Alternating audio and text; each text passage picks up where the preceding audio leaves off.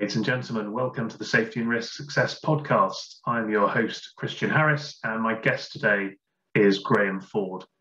Graham is an architect and he's worked on some very high-profile buildings, as he'll tell us in the interview. And I wanted to get him on because something I've often thought is that, we need to be designing buildings with safety in mind, as well as operating them with safety in mind. So I wanted to pick Graham's mind a little bit about that. We delve into some of his principles around design, which is really interesting. We talk a bit about maintenance of buildings and upkeep and how you need to be really ahead of the curve in terms of how you design these buildings with maintenance and the lifespan of the building in mind. We talk about trends in safety when it comes to design and how that has shifted over the years, as well as touching on fire, which obviously is quite a big topic, which is current at the moment. And the other very current topic we talk about is ventilation. So, we're all much more interested in how well our buildings are ventilated now than we ever were before 2020. So I hope you enjoy this. I'm sure you'll get a lot out of it. If you do, as always, we'd really appreciate if you hit subscribe, if you give us a review, and please pass the word on to any friends or colleagues that might be interested in learning about the show. I'm really pleased to say that feedback continues to be great from you, the audience, and the numbers of listeners in the audience continues to grow as well. So all signs are pointing in the right direction, and I hope you enjoy this episode with Graham Ford. Cheers.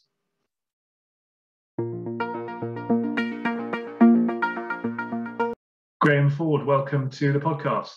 Thank you. Good of you to give up some time of an evening. That's fine. Happy to be here. It's always fun to talk about how to build and design and maintain buildings, I suppose. Yeah, no, that's right. And I'm looking forward to having a chat about design and safety and everything in between. Perfect. Would you want to start by giving us a bit of background, Graham, in terms of, who you are, where, your career and kind of where you are now with your practice? Yeah, so I'm a New Zealand architect. I came to the UK in 2002, and I worked on a number of buildings. The main project I started on here was the Roundhouse Theatre in Camden town.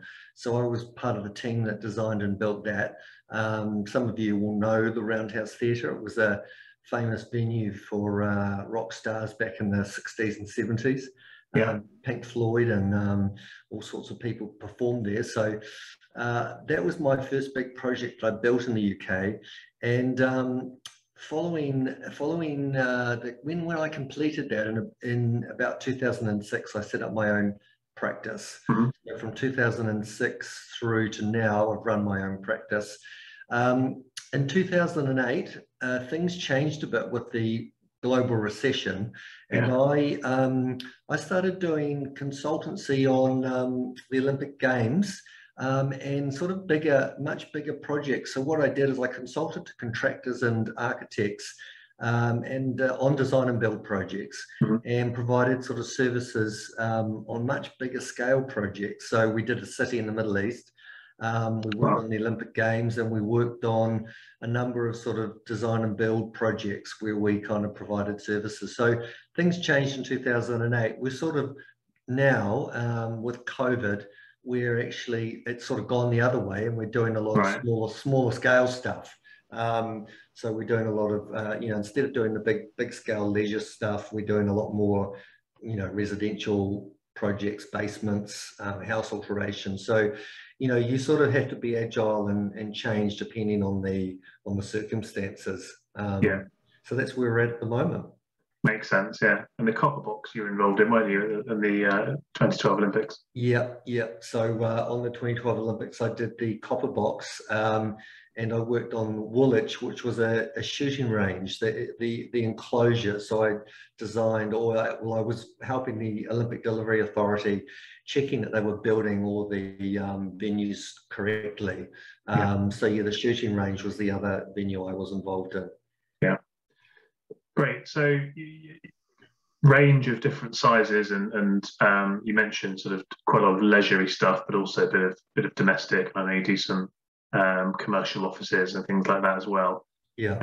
Are there any sort of philosophies that, or sort of ideals that you kind of work towards in terms of that bring together all of your designs, or do you deal with every project as a kind of very much a standalone thing?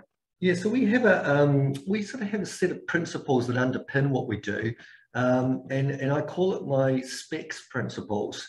So that's simplicity, precision, efficiency, collaboration, and sustainability. Mm-hmm. So those principles sort of underpin every project. So if we just sort of pick one of those, say collaboration, we're very big on collaborating with the contractor very early. And actually, I think we should probably be also collaborating with facilities managers much earlier as well, and thinking about what happens to the building once it's built and how it's managed. I think that's something that architects generally kind of aren't good at, and we should be much better at. But in particular, collaboration means working with with contractors and consultants, and I think one of the big roles that architects do, which isn't very well understood, is that they coordinate. So they kind of pull together information from a variety of sources, and so when an architect produces a plan, that plan has to sort of be able, everything has to sort of fit into that plan. Yeah. All the duct work, all the plant, all the, everything has to work and be coordinated. So that's kind of, so that's collaboration. That would be one example of the principle. The other example would be sustainability. So we could talk about that just briefly. So in New Zealand, I did a master's in sustainability. So I did some research, and I traveled the world in about 2000, looking at the most sort of cutting edge sustainable projects, and did a master's on that. So in terms of, say, how a building functions from like from a ventilation point of view, from an energy point of view, from a reuse point of view, we're sort of quite sort of passionate about getting that right. I saw that down in Exeter, I think it is, there's going to be the first leisure centre built. Is it Passive House principles or something like that? Yeah. So that's I mean that's a really good way of designing a building. We've done passive house, but it's not. But we usually use specialists to help us with passive house. So I don't do passive house myself, but I'll bring people in to do passive house. The only thing, passive house is good. I think the only kind of downside is it's a sealed building, and it uses a machine to sort of circulate all the air. So it's very efficient. It's a very good way of design, but the downside is you're using a machine to sort of control the temperature and recycle the air. But it is very efficient and very good. Is there anything around that in the sort of COVID perspective? Because obviously ventilation is now the big thing, isn't it? Is that compatible with passive house building? Well, I think it is. I think ventilation is going to be massive now. I think the days of sort of old office buildings with poor ventilation systems, no one's going to want to use them. So I think what's going to happen now is that there's going to be fewer. There's going to be probably less demand for offices, but the offices that people want to use are going to have to be much better quality, and particularly ventilation. So if you've got a massive floor plate and you can't open the windows and you're in central London, you've got to have people are going to want to see certification of the of the regime for cleaning the filters and making sure that the whole system's kind of up to scratch. So I think COVID is going to change the way people sort of interrogate their workspace, for sure. Yeah, lots of hotels are the same, aren't they? The windows don't open, and you can see pressure on people on operators to I guess to sort of show or prove what sort of ventilation they've got. So it's going to be interesting times.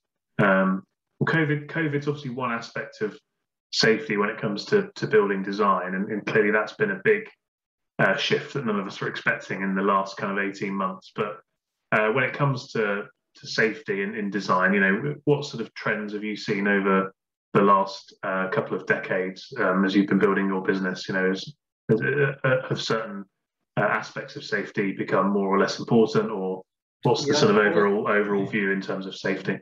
Yeah, I think it's much more in the forefront of people's minds now, and I think so. Just as an example, we put a lot of basements under houses, and I mean that's huge from a safety point of view. And it's not just the sort of, it's also, it's the temporary works. It's making sure the temporary works are safe. It's making sure the installation's safe, the excavation, and the contractors are much more kind of on the ball now than what they ever were. We find that that some in some parts of London you've got to have special certification to work. Say in the Grosvenor estate, you're going to have to have a specialist health and safety people, and you're going to have to prove that you can, you can actually build it safely. But we're finding most contractors doing those sorts of high risk activities are much better organised and much better prepared than they used to be. And I think, the fact that you have to do a sort of, the whole pre-construction health and safety regime and the risk assessments there, everyone's doing them much earlier, and so it's much more present in people's minds than it used to be. Yeah, more rigorous processes and stuff. Yeah, I mean, from my perspective, just in my little niche of slips, I remember I've been doing this for about 10, 11 years, and when I started, talking to architects and doing lunch and learns and things like that, and the knowledge about the slip resistance standards was a lot lower then than it is now. So that's, to me, a good sign that people, the awareness of that area has increased a lot over time. Yeah, no, absolutely. I mean, I think everyone's sort of much more aware, and I think, and I think the world's more litigious than it used to be as well. I mean, I think there's two things really. One is no one wants anyone to have an accident in their building, so no one wants to have accidents while it's being built, and no one wants to have accidents after it's built. Yeah. So, and then secondly, no one wants to be sued either. So there's sort of like, I think. So we're all sort of much more worried about it and much more concerned about it and much more onto it than we used to be. That's for sure. Yeah. Have there been any examples of any practices getting sued for health and safety related things that you're aware of? Or? Yeah, no, not that I'm aware of, but I'm sure there have been. Yeah, I'm sure there have been. But no, I know that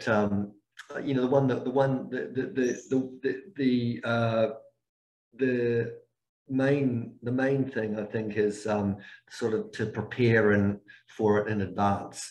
So to sort of get all your risk assessments done, do your pre-construction early, and we sort of use consultants to help us with that on bigger projects.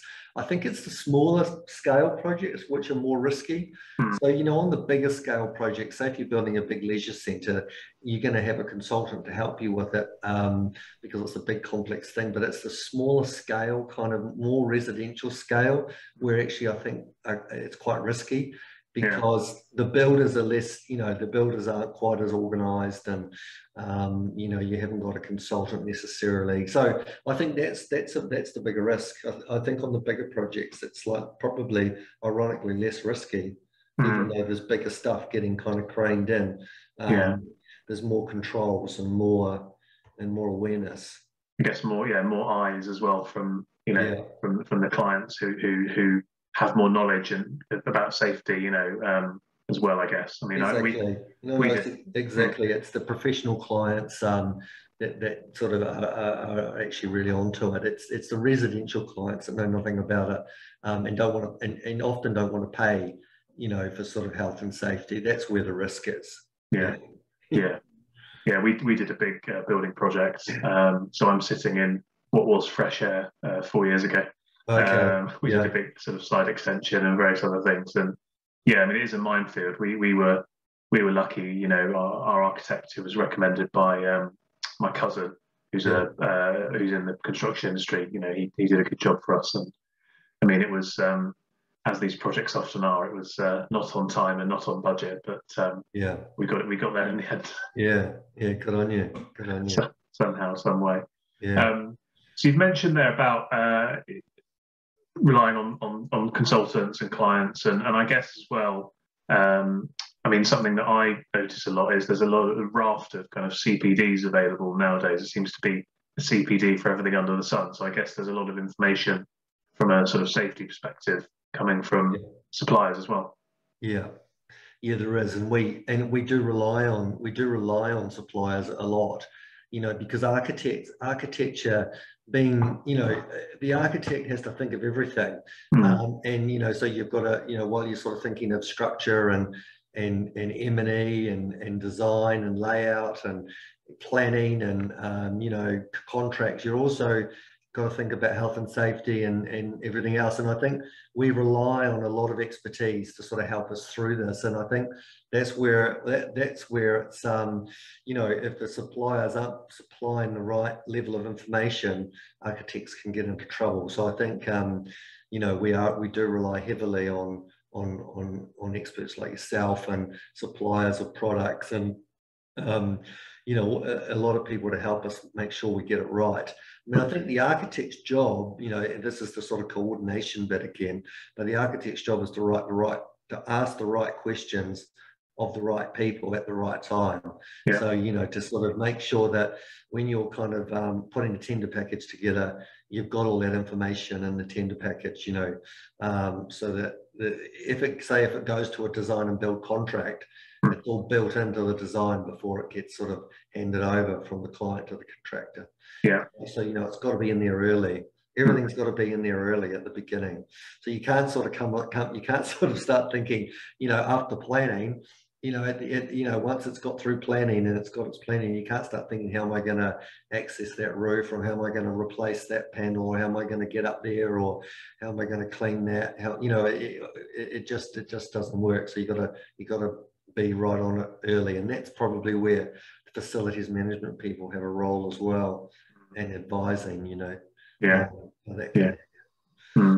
How does it feel to, you know, because it's like such a big amount of work and such a huge amount of thought and preparation and planning and so on. So like you go through that whole process, which probably takes years in many cases, and then how does it feel to walk into one of these buildings that basically you've drawn up in your mind and then on paper, and it's now in the real world? That must be a really amazing feeling. Well, it can feel, you know, it can feel pretty good if it's all sort of absolutely bang on, and everything's built precisely, and you know, and everything's gone well. It can feel pretty good, you know, walking into a big new space.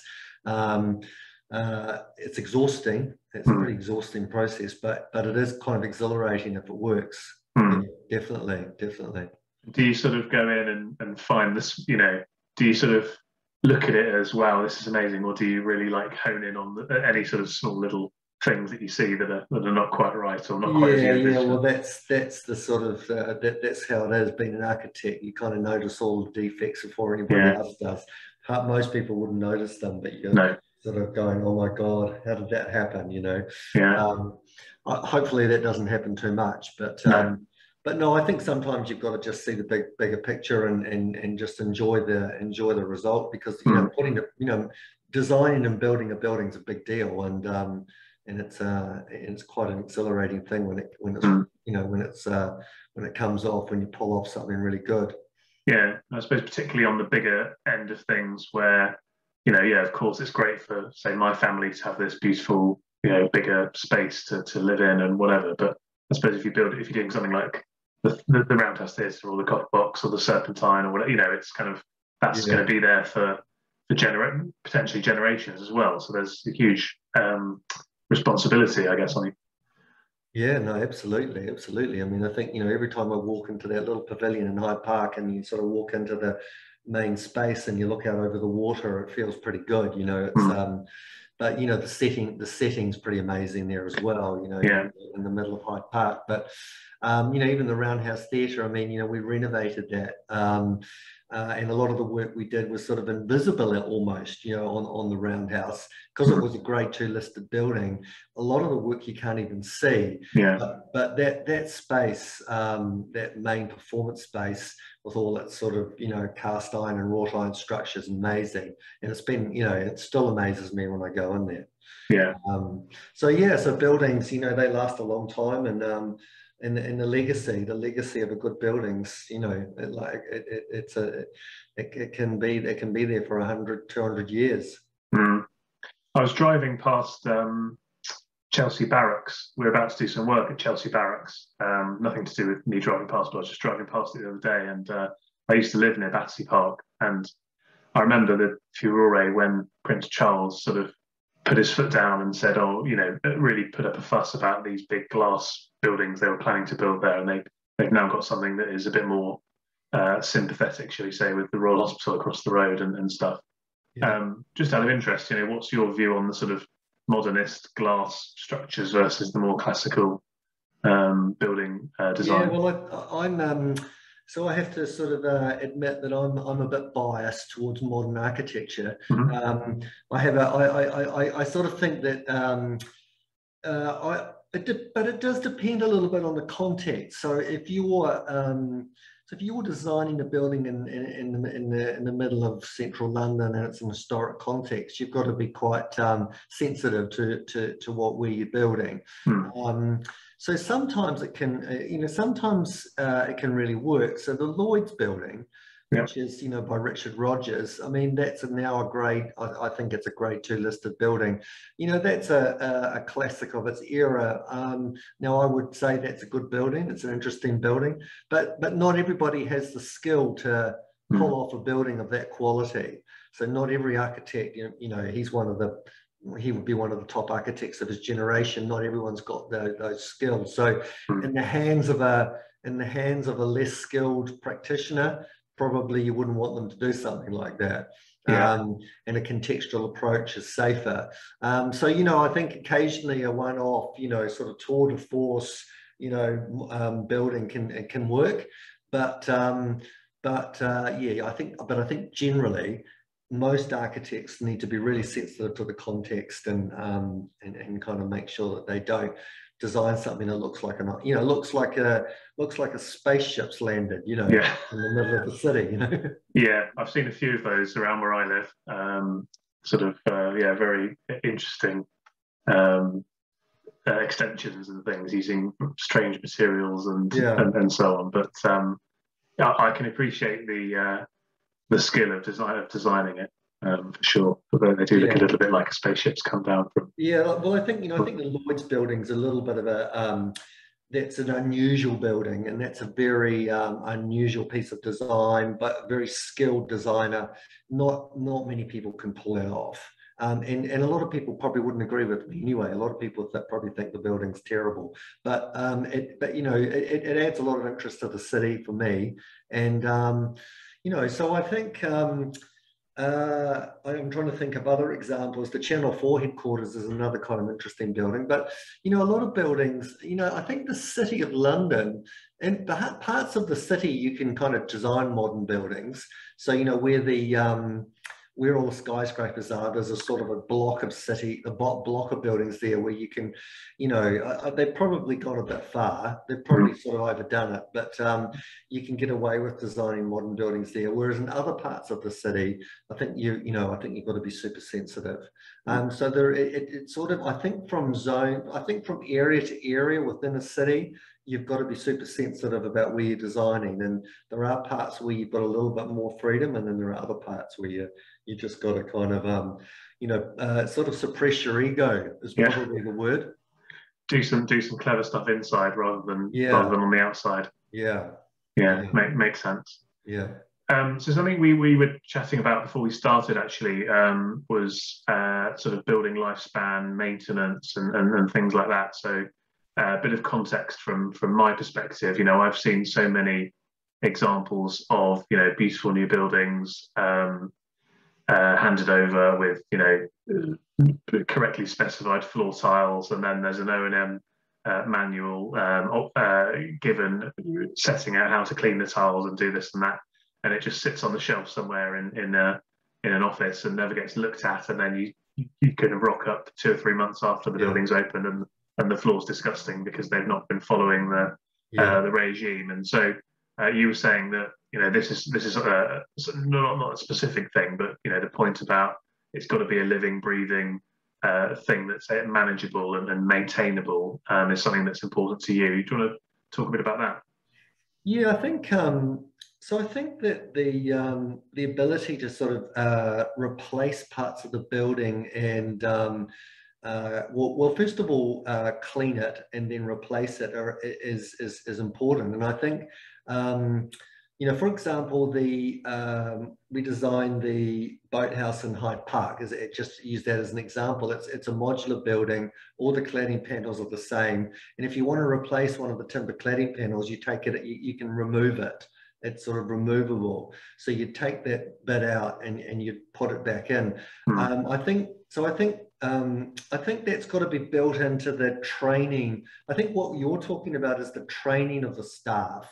So I think when you design a building, if you've designed a building to say be cleaned in a certain way or bits to be replaced in a certain way, you've got to train the people who are going to be looking after the building to do it. You can't just put it in a manual and leave it. So I think what should happen is on these buildings, if there's special ways of replacing things or cleaning things, you've got to have a training day or a training week where, you know, everybody who's working in that building gets trained to do it. Now, you know, the people that now wouldn't be the architect training them all, it would be a number, it would be the suppliers, it might be, you know, there could be all sorts of people training the staff to. It's a bit like the M&E system, right? You've got to train people to use the M&E system. You've got to train people to clean the floors. You've got to train people how to just use the building in general. And then I think what doesn't happen is that after 2 years, or even after a year, or say 2 years, there's no post-occupancy evaluation. You know, so architects actually just are terrible at doing post-occupancy evaluation. So they never learn about their own mistakes, so they never learn what doesn't work. So you should go back after a year, definitely after 2 years, at the outside, and check what's happening, check how they're cleaning the building, check what's working, what's not working, and you know, and if they have to replace timber on the outside of a building, how are they doing it? Do they know how to do it? Do they know how to take that panel off? There has to be instructions, and then there has to be training. I think that's kind of the answer. It's an interesting discussion point in the safety world, actually, around work as imagined versus work as done. And it's kind of the parallel there with what you're saying, which is, you know, you've imagined this, you built this building, and you've imagined the way it's going to be used, and you've imagined the way that people will do X, Y, and Z. But then actually just going in and checking, well, is that the way it's actually been done? Since it's been opened. And it's interesting to hear that maybe isn't as common as you might expect it to be. No, I mean, it's amazing that it's not as common as it should be. I think it comes down to sort of might come right back to kind of when you talk to the client at the briefing stage. You know, the briefing stage of the building is sort of what that critical stage where a lot of these things are talked about and need to be built into the whole sort of, you know, the whole kind of thing. So I think when you get the brief from the client and you write the brief for the client, you actually talk about all these things. So you talk about design, you talk about procurement, you talk about you know, and then you talk about how the building's going to be managed and cleaned and operated afterwards. I mean, I can't. You know, a lot of people just wouldn't even get to that. You know. And I suppose the other complication is if you're thinking of not so much a leisure centre, because those tend to be built in collaboration with the council, let's say, and then the operator that's going to run the building. But thinking of like a commercial office building or a museum or something like that, they'll often kind of outsource the facilities management, won't they, to a CBRE or a JLL or something like that. And those companies can change and just sort of bring whole new systems in, and that's where you can see a bit of a rupture of those operating procedures as well, I suppose. No, totally. So there's lots and lots of moving parts. Yeah, no, it's a complex. I mean, it's a complex it's a complex environment, isn't it? But the simpler you can kind of keep it, the more successful you're going to be. So Yeah. that's where simplicity comes in. Simplicity sort of has to run through the whole thing. So simplicity of design, getting all the adjacencies right in a building, then simplicity of maintenance, simplicity of operation. I think simplicity as one of the principles has to be a really good thing to kind of keep thinking about. Yeah, absolutely. Yeah, absolutely. Particularly if you're thinking about not just building something that's beautiful, but actually something that's functional and will last and will have that legacy and that impact over years. Because you could create the most pristine thing you've ever built, but if people then can't stay on top of it, it's gonna lose that luster, isn't it? And it won't perform. Yeah, I mean, we sort of, just as an example, we renovated a cooking school recently, and they had this huge roof at the back of the cooking school with a window looking over the roof, and we had to get up on the roof to survey the building, and it was 2 stories up, but great big sort of flattish roof, and you couldn't get onto the roof. There was no access, even though there was a window there was no access onto the roof. We had to build a scaffold at the back of the building to actually get up onto the roof and do a survey. That's just crazy, So no one had ever thought about it. No one had actually been on the roof for about 3 years, I don't think. But it's one of those things. As soon as you need to get on the roof, you got to get up. It was 2 big stories high. So I think these things, you see these things all the time, don't you? Yeah, you'd be annoyed if you were on one of the higher floors and dropped your house keys onto the roof, wouldn't you? Oh yeah, that would be a killer, wouldn't it? You'd never get them back. Never ever get them back, or it costs you like 10 grand of scaffolding or something to get them back. Yeah, that'd be a difficult one to explain to your better half when you go home. Exactly. Try and avoid calamities like that if we can help it. So we talked a bit about sustainability earlier, and I assume that as well as this kind of greater emphasis on safety, sustainability and ESG is probably a big trend that's front of mind and increasingly so within your world. What's your view on that? And then are there any other sort of bigger trends that are happening or you're seeing kind of coming down the line? Yeah, so that's interesting. So I think sustainability, clearly we talked about ventilation, which is a big one, natural ventilation, wherever possible, but where not possible. So if you're in a busy, noisy environment, central London, for example, then or central Manchester or wherever it is, then you're going to need a good system that's really operational. So that's one thing. The second thing is the kind of materials you use. So where you source your materials from, how robust are the materials, how easy are they to replace. Now that's kind of where with flooring and things, it can get really tricky, because some of the more robust materials aren't the most environmentally friendly. So vinyl flooring, for example, there was a lot of vinyl flooring used on the copper box. But again, now companies are starting to make all these different products in different ways. So MDF, you can get you can get environmentally friendly MDF. You can get a lot of these products are coming onto the market now. So what you want is a robust product that lasts a long time. It doesn't have to be ripped out after sort of 3 years.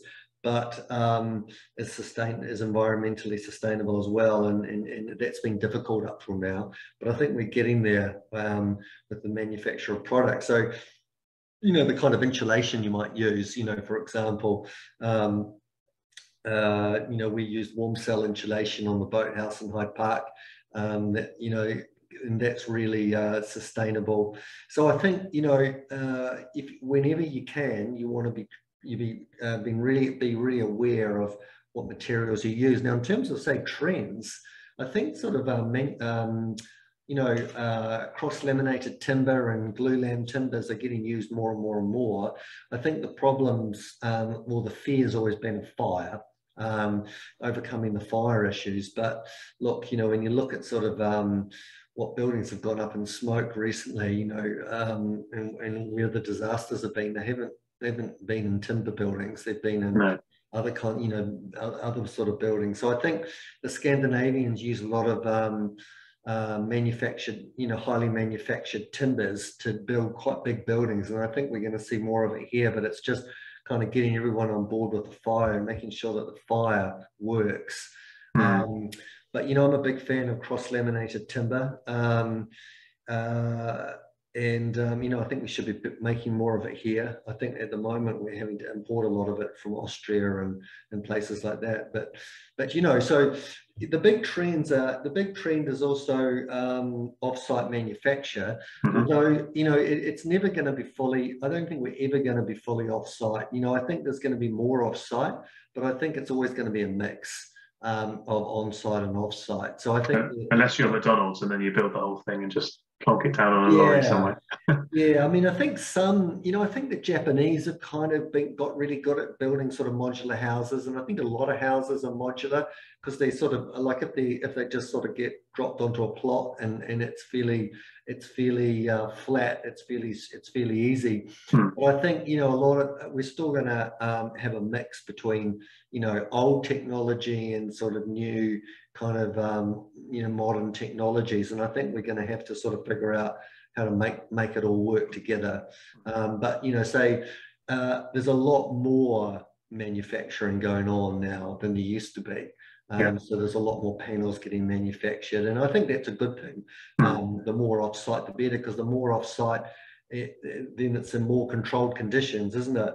So if you build something in a factory and you can put it on a truck, you've got to transport it, but you know, you're out of the rain, you're in controlled conditions, you can build it, and then if you can assemble that on site. I mean, you know, we've been building like that for a long time. You know, even roof trusses and things like that have been built like that forever. So it's not a lot of that's not new technology, but I think the more we do it, the safer sites will be. It's just but I think the dream of having everything manufactured off-site isn't a reality. I think you're always going to have a mix. Yeah, I remember seeing quite a few examples of off-site manufacture in like Grand Designs, where they, you know, they come on site and they're like hoping that this is all going to fit. And then when it does, they're like, phew. Yeah. No, that's right. I think, I mean, you've got, you know, off-site manufacture, that's where precision comes in. So that's, you know, in the principles, the specs principles, precision is absolutely, I mean, precision is important anyway, but particularly if you're building stuff off-site and you're manufacturing it, and then it's got to all fit together. Yeah, 100%. Yeah. You mentioned fire, and obviously I hadn't thought of asking about this, but it's come to my mind, so I will. We've obviously living through this whole kind of Grenfell cladding issue at the moment. I mean, to what extent is that something that architects were aware of, and you know, is that something where people should have been doing a bit better, or does that come back to what you said earlier, where you're relying on the suppliers and perhaps you've been let down a bit by the supply chain somewhere? Yeah, I think in the past we relied a lot on fire engineers for bigger buildings, and they in the fire engineering solutions kind of were the London Fire Brigade kind of were a little bit easier on sort of alternative solutions and you know, fire engineering solutions. I was involved in a project about 18 months ago where it had been designed sort of originally 4 years ago, and then they started building it, and then Grenfell Tower happened, and the London Fire Brigade sort of actually stepped in and refused refused the application to have all the fire, you know, for the fire design, and they were partway through construction, so we had to come in and we had to redesign the apartments. And it wasn't our project. We hadn't designed the project. We just got brought in to sort of troubleshooters. We had to redesign the project so that they had a distance. I think it was 7.5 meters from the front door of each apartment to the core. the safe core. So we had to do a lot of redesign work because the contractor was faced with putting sprinklers right through the building at a cost of fortune. So I think what's happened is that the London Fire Brigade and building control have got much tougher since Grenfell, and they aren't allowing sort of, you know, alternative sort of fire solutions like they might have done in the past. And of course the cladding's a massive issue now. You know, you can't, you know, the cladding's a huge issue. So cladding's one thing, but just the design of the building, you know, the fire design of the building itself is, you know, it's very tough now. Even if you even we're finding on residential stuff, if you put in a loft, on the fourth, if it ends up being the fourth floor, so you got ground 1, 2, 3, and 4. You know, you're into a fire sprink. You know, you're into sort of having to put sprinklers in. Yeah, we've had that on our road where people have. I think on our road it's Victorian, so it would be the loft in the 3rd floor. But I think they're having to either box in the staircase to produce like a safe passage, or put sprinklers throughout the house. Yeah. Yeah. Well, you need a safe passage. Plus, in some cases, you need sprinklers as well. So it's kind of like, so even residential stuff, it's got tougher. So, it's quite a big issue. Fire's massive now. I mean, should have always been. I mean, you know, I think we sort of come. If you think about the golden thread of quality, or the golden thread, you know, Dame Judith Hackett talks about the golden thread, but the golden thread is actually really, in the old days, you would have had a clerk of works on site, and that clerk of works would have been trained, you know, on site for years, and they would have known exactly when, you know, where the fire barriers have to go and how to get fixed into the building, and what, you know, and we just don't have people like that anymore. I mean, it's crazy, you know, like training someone to actually go on site, work out what's been built, figure out what's been done wrong. It's a big job to train someone to get up to that level. And you know, in the old days, we had the clerk of works that did it, and a lot of them did a really great job, and we just don't have them anymore. And actually, it's a real problem. So lots of progress, but then an example of regression at the same time. Totally. Interesting. Well, Graham, I really appreciate you sharing your time. It's been very, very interesting. Where can people go to learn more about you, see some of the stuff you've been involved in, social media or articles or videos or whatever you've got? Yeah, so if people go to grahamfordarchitects.com, so that's my website, grahamfordarchitects.com, and you can also find me on LinkedIn, Graham Ford Architects. Look me up on LinkedIn and connect with me, and have a look at the website, and go to there's some free resources on there, and there's a scorecard. Now we've got a scorecard for residential, and that's like a sort of a benchmarking tool that people can use to sort of find out what they need, you know, what they need help with. So we've got one for residential. We're building one at the moment for leisure, sports and leisure as well. Not quite ready yet, but have a look at the one for the residential. And there's some free resources on there. So download any free resources that you think might be helpful. Fantastic. Yeah, big fan of scorecards, as you know. I've got one myself, so they're always good fun. So we'll encourage people to check that out. Great. Well, Graham, thank you very much for your time, and thanks everybody for listening. Hope you enjoyed it. If you did, and we've earned it, please give us a 5-star review. Please hit subscribe, and please let any friends or colleagues know about the show that you think would benefit from it. So thanks a lot, Graham. Thank you, and thanks for having me. I really enjoyed it. Cheers. Bye.